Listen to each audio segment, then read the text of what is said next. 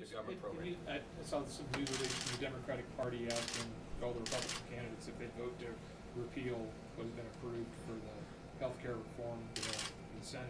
Have you said whether you do that or not? Oh, absolutely. We've got to start over. You know, there might be, if you bury down in there, you know, as you might find a tax credit or something like that, it might be some good things in there.